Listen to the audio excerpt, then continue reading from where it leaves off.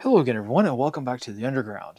So when it comes to the world of intelligence analysis and statistics and spies and espionage and all the cool stuff like that, as we all know, there is a lot of nerdy stuff that goes on behind the scenes that really doesn't get shown the light of day.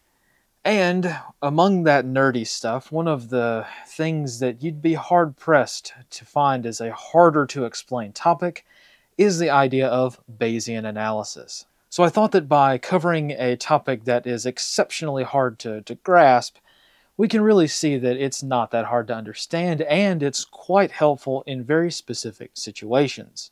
So what is Bayes analysis? Well, Bayes analysis is really any kind of analysis that is using Bayes' theorem or Bayes' equation, if you want to call it that, which is a way in statistics of determining the likelihood of something based on follow-on information. So again, let's not get super wrapped around the axle when it comes to the mathematics of this. So in the real world, Bayes' equation allows us to have an initial hypothesis of probability. Like, say we say that there's a 10% chance of something happening. Well, we can have that assessment right up front, but if we get new information, how does that assessment change? That's really all that this is. It seems like it's more complicated than that, but that's all this does. It allows us to change our initial assessment based on new information. So again, forgive me if some of the words are not correct in this, but the reason that we have to kind of simplify this a little bit is because of this. This is Bayes' theorem. Looks pretty scary, doesn't it? So this idea is kind of hard to explain, but I promise you, as scary as this equation looks, it is very, very simple. It's almost too simple. So let's bring up our main graphic here and let's work through Bayes' theorem. First of all, we have to start with a hypothesis, right? So for the purposes of example today, let's hypothesize that there is a 10% chance that China will invade Taiwan within this year, okay? Let's start with that hypothesis. I'm not saying that's an accurate hypothesis, but we've got to start from somewhere. And I thought that by using a more real-world example, this might actually help us out quite a bit. So let's start with the hypothesis. Let's just say that, you know, I'm an intelligence analyst and my job is to figure out, you know, what's the chance? My boss asked me, you know, hey, what do you think about China invading Taiwan this year? Are they finally going to do it this year? Well, I can say, well, I think there's probably a 10% chance of that happening this year. So let's go ahead and put that on our little chart here just to help kind of show this visually. Let's say that the yellow block represents my assessment, which is 10% yes, 90% no. And just to simplify this even further, let's say that we can think of this in terms of invasion yes or invasion no, right? And if you want, just to help you kind of break things out a little bit more mentally, you can draw an imaginary line kind of dividing up these ideas, because we're going to be picking apart the yes side of this little chart here, and we're going to also be breaking apart the no side. So again, just saying 10% chance of Taiwan being invaded, 90% chance that's not going to happen, okay? Now imagine for a moment that your boss comes in, he comes into your office and says, hey, look at this new intel report. We got all of these Chinese aircraft all up and down the Taiwan Strait. We've got all these major indicators of an imminent invasion. Well, you can sit back in your chair and say, all right, well, that's cool, but my assessment doesn't really change that much. And your boss may ask you, well, why is that? Doesn't it look like we're getting ready to be, you know, involved in a major conflict here? Well, you can sit back and say, no, and here's why. So bringing our chart up here, let's look at the yes side of the equation. Let's say that we're correct, right? Let's say that there's a 10% chance of China invading Taiwan. And based on this new information, we have to ask ourselves, if China were to invade Taiwan, what is the percentage chance that we would see this behavior, right? The increased aviation activity. Well, just me thinking, I would assign a pretty high value to that, because that's why my boss is in my office, right?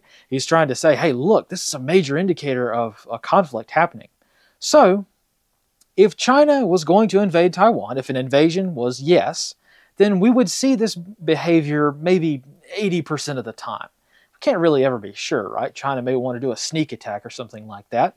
So let's just fill this in on our chart here in green, and let's call this the likelihood. Now, for those of you who think, oh my gosh, this is confusing, here is the next part, which really is the entire crux of the whole thing. And that is, let's move over to the no side of the chart. And we have to ask ourselves, all right, how many times, or what's the chance, let's just say, what's the chance of us seeing this activity, this increased, aircraft activity, what's the chance of us seeing that even if China is not planning to invade, right? So if China is not planning to invade at all, what's the chance we're going to see this aviation activity anyway, right? No matter what. So on this chart here, let's go ahead and break that out. So I'm going to say, just as my own assessment, that even if China is not planning to invade, let's say they're not planning to invade, well, 40% of the time we're going to see this aviation activity anyway, because again, aviation activity is something that China is going to be doing pretty much all the time, just to, one, collect intelligence, but also two, to keep Taiwan on their toes. So we're going to see this aviation activity kind of a lot, right? Maybe not more than half, but let's just say for the sake of argument, we're going to see China conducting aviation activity 40% of the time. If China has no aspirations of conducting an invasion, if invasion is no, then we're still going to see 40% of the time China conducting aviation activity, which the inverse of that means that their chance that they're not going to do anything at all and they're not going to invade is a 60%, right? I know that these percentages are probably the wrong way to explain this, but it all comes together right now. So now that we've plugged in our variables here and we've kind of assessed, what the chances are of things happening, let's bring back in our chart, our equation, our terminology, and let's put all of this together and match everything up so that we're all good to go on how this works. So starting with the color yellow, if we look back, that was our initial assessment, right? We're going to call that the prior. This is what we started with, that 10% chance, right? There's a 10% chance that Taiwan is going to be invaded by China this year. So we have to remember that magic number. And in this case, it's 10%. We're going to convert that to a decimal, so 0.1. Now we have our variable introduced, whatever that is. It doesn't really matter. But we need to think, all right, what is the likelihood that we would see this variable occurring if the answer is yes? So in this case, we're going to say that, well, if China was going to invade Taiwan, there's an 80% chance that we're going to see aviation activity. So that's where we get that 80% from. So we're going to express that as the color green. Again, we're going to convert that to a decimal. Now moving over to the other side, the no side of the equation, because this is where it all kind of comes together. If you just do the yes side of the equation, the yes side of our little example here, you're going to probably over-assess the chances of this happening. So, and remember, our prior means that there's a 90% chance of no invasion happening. If China is not planning to invade at all, what's the chance that they would have increased aviation activity? And I'm going to say they're going to do it 40% of the time, right? They're going to be doing increased aviation activity 40% of the time, even if there's no invasion. Well, that conversely means that 60% has to go somewhere. So 60% of the time that there is no invasion, there's going to also be no aviation activity. Again, we're going to convert those two percentages to decimals, and we're going to plug it into our equation here. From here, it's just basic math, and if we reduce all of these down, we actually get an answer of roughly 0.25. Now, what does this number mean? This is our answer. This means that we initially assessed that there's a 10% chance that China will invade Taiwan. Well, when we add in this new variable, this now means that there is a 25% chance that China will invade Taiwan. Now, if you had looked at this from the very beginning and not gone through this crazy math stuff, you probably would have said, oh, it's a lot higher than that, which is why your boss is standing in your office. Your boss is standing in your office saying, good grief, man, there's aircraft in the skies right now. And you can say, well, yeah, but still considering all the factors, the math is not adding up. And yeah, it's much more likely, 25% chance is higher than a 10% chance, but it's not a 95% chance, is it? So really, this is all what the Bayes equation is for. It is for really conducting a sanity check to make sure that you're not overreacting to data as it comes in. You don't want to get a new variable in and then just go whole hog on it and change your whole assessment based off of one new variable. That's all this is. So, right, there's nothing more to it than that.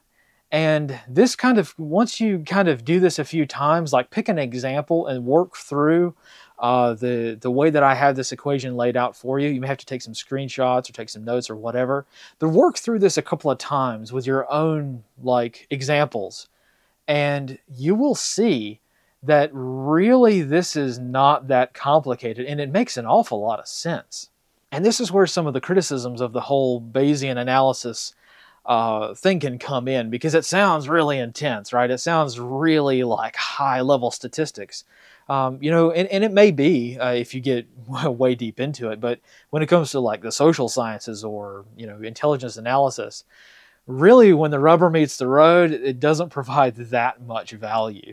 It does help, and really you don't necessarily have to go through this equation to kind of figure out some of the disadvantages. The first disadvantage is that this whole system relies on your initial assessment being decently correct. You really have to have somewhere to work from, and if your initial assessment is really off base, then you're going to find that the statistical analysis really is just kind of reinforcing a wrong idea. So you may find that you have a 10% chance of something happening. Well, now it jumps up to 95% chance of happening. And you may say, well, this is really off base. What did this new data do to change my equation so much? Well, it didn't really. It's just that you're wrong right to start with. Another disadvantage to this is that it kind of, really relies on your assessment of that second variable. And if that analysis is wrong, then you're going to be pretty inaccurate a lot of the time. A third problem with this is that it oversimplifies what is sometimes a very complicated set of variables. For instance, there are ways of computing more than one variable, but really in the real world you're only going to be dealing with the one. So you could just be doing all this mathematical effort really for something that's just kind of common sense. And that kind of lies with one of the final disadvantages, is that, and this is where a lot of the critics of Bayesian analysis kind of come in, is that this really isn't that useful for social sciences or things where we already have to kind of guess a probability anyway. So you'll find a lot of times that people tend to lean on Bayesian analytics really just as a way of making themselves sound smarter than they really are, because all of this can be boiled down to one really simple idea, and that is that if I have evidence that supports my idea, and that evidence also doesn't support my idea, then that evidence doesn't really mean anything. That's kind of the Bayesian thinking in a nutshell, is you have to realize, all right, does this evidence support my idea, or does it not? Or does it do both? Does it both prove and disprove my data? If, when we add in that evidence, that variable to our line of thinking, and it doesn't change either way, if you're right or if you're wrong, then that evidence didn't really do anything. If you think about it, it kind of makes sense. Going back to our example, well, we think that, China may invade Taiwan, 10% chance, all right. But even when they're not planning to invade, they still do this variable 40% of the time. So that really kind of shows that, yeah, they're, seeing this activity is going to be an indicator of an invasion, but how strong of an indicator? Well, 25%. That's what it turns out to be using our example. So I know this is kind of complicated to think about, but this may help you perform kind of like a sanity check a lot of the time if you're trying to figure out, well, I've got this new information here. How does this really affect my assessment at the end of the day? How does this really change my line of thinking? And does this change my hypothesis any?